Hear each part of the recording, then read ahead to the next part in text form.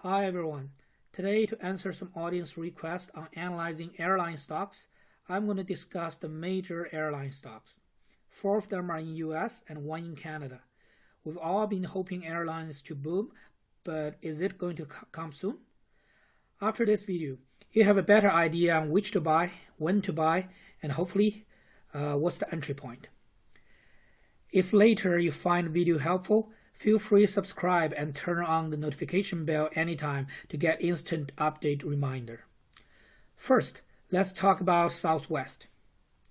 The good point about Southwest is it has lots of liquidity, $15 billion cash and cash equivalents. That is only $13 billion. Their cash is able to last them another 19 months like this. Good credit enables them to get favorable term loans if they want, so they don't have to ask for a government for aid. It is the world's largest low-cost airline. When COVID is done, people would love to travel again. They have discounted flights to all the tourist hotspots year-round just to get as many travelers as possible. The bad part is they're cutting some flights in November. And passenger number for the third quarter is predicted to drop by over 30%. And they stopped flying 130 Boeing 737 due to the weight discrepancy on paper and in field. This will definitely lower the available capacity, leading to some canceled flights. But currently, there are not many passengers anyway, so the damage isn't big. So personally, I believe investing in this airline gives the best profit-loss ratio. The analyst 12-month price target is $36 to $54 with an average of 42.88. From the technical review, 34 to 35 is the supporting level. If 34 is broken, the next level is 31. The short-term swing trading zone can be $34 to $38. Its earning date is going to be on October 22nd. The next one is Delta, ticker symbol DAL. The good part about Delta is it has enough cash to last it through the next year without seeking government support. With the retirement of planes in third quarter, they could save up to $2.5 billion. Airbus may allow them to postpone taking over of 40 new planes. They're also seeking to obtain $9 billion loan with their frequent flyer program. Ever since COVID-19 started spreading, Delta have been renowned for their effort fighting the pandemic. Currently, they promise they will keep the middle seat empty at least before January 2021. Before people are more comfortably coexisting with pandemic, this will attract lots of customers who cares about their safety. The cons. Financial reports is about to come on October 8th. Their passenger number decreased about 60% comparing with the third quarter last year.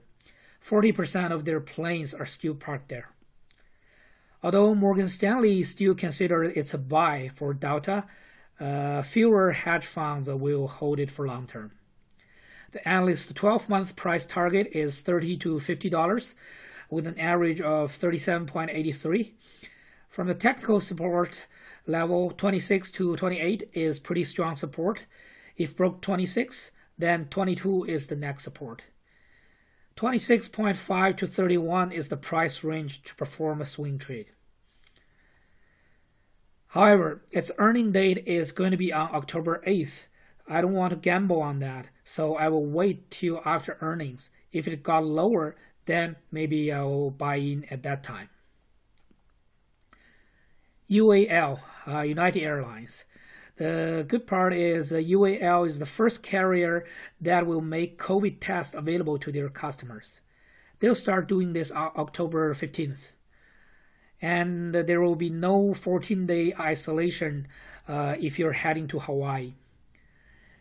If this runs well, then they'll expand the service to other destinations. They only have 14 Boeing 737 MAX, so not too much collaborative damage with Boeing. The cons. Their cash is able to last them 10 months if things are not getting better. Their liability is $25.1 billion. They lost $1.6 billion in the second quarter. And last year, the same quarter, they made about $1 billion. So they might have to take the government loan. However, nothing is free. There would definitely be unfavorable borrowing terms, like shares, restrictions to senior management bonus, etc. The analyst 12-month price target is 25 to 43, with an average of $35. From technical aspect, 31 to 32 is bottom. If broken, the next supporting level is 27 to 28. A swing trade price may be set at 33 to 37. They're supposed to release their earnings on October the 20th. AAL. The good part, AAL still occupies 10% of the global airline market, still one of the top players there. AAL just obtained $5.5 billion from the government last Friday. That will be able to last them 6 months. $2 more billion may be on the way. The management shifted their focus to most profitable flights, cutting lines between small cities. 150 airplanes are or will be retired to lower operation cost. They don't have short-term liabilities. The most recent one is due June 2022, so not worrying about bankruptcy for now. The bad part, their liability is huge. A $42 billion debt, almost 7 times of its market value. They only have $13 billion cash. Passenger number of the third quarter is predicted to drop about 60% comparing with last year. The fourth quarter may be even worse. AAL's price is still under lots of pressure. The analyst 12-month price target is 9 to 18.5 with an average of 12. From technical aspect, 11 is the support. If broken, then 10 is the next support. 11 to 12.8 can be the swing trade setting for now. I wouldn't mind getting in at 11, so when the market dives again, I'm going to sell some 2 weeks put options like I described in the previous video, collecting some money, and if it got exercised, no big deal. It's the price I want anyway. And by the way, their earnings is going to be released on October 22nd. Last but not least, Air Canada. The company has $8.6 billion cash and cash equivalents, while the debt is $8.3 billion. They have some cash reserved because they didn't buy back as much stocks as the US airlines. It's the top airline Canada. If it survives the pandemic, it will take even more shares in the Canadian airline market. Senior management has good cost-saving measures, increasing their chance to last till the reliable vaccine came out. The bad part, now Air Canada's majority profit came from cargo shipping. However, this is nowhere near the gap caused by passenger decreasing.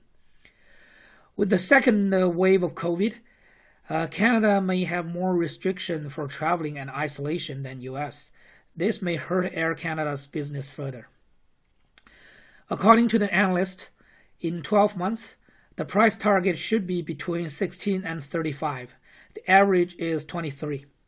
This can be used as a reference. I loaded up some Air Canada earlier this week at 15.3. If I'm given chance to load up more at 12, that's perfect. However, I wouldn't hold it for that long. With the recent volatility, swing trading is the best strategy.